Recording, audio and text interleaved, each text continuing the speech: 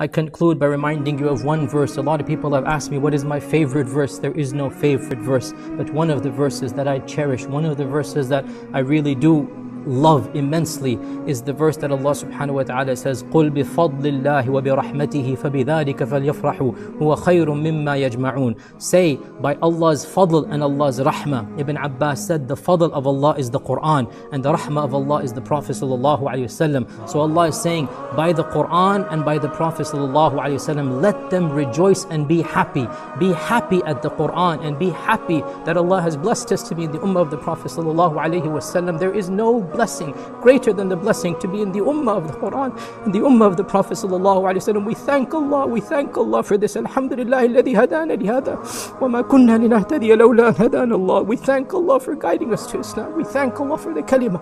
We thank Allah for making us of the ummah of the Quran. So Allah says in the Quran, فَبِذَلِكَ فَلْيَفْرَحُوا. Let them be happy in this. Let them be happy in the Quran. Let them be happy in the seerah of the Prophet sallallahu alaihi wasallam. هُوَ خَيْرٌ مِمَّا يَجْمَعُونَ. It is better than all that they have. They have whatever they have. The Quran and the seerah and the sunnah is better for them. So let us be happy and rejoice at this. And may Allah subhanahu wa ta'ala forgive my sins and your sins and allow us to be of the people of the Quran. May Allah make the last word that we say in this dunya to be La ilaha illallah Muhammadur Rasulullah. وآخر دعوانا الحمد لله رب العالمين وصلى الله وسلم وبارك على عبد محمد وعلى آله وصحبه أجمعين والسلام عليكم ورحمة الله وبركاته.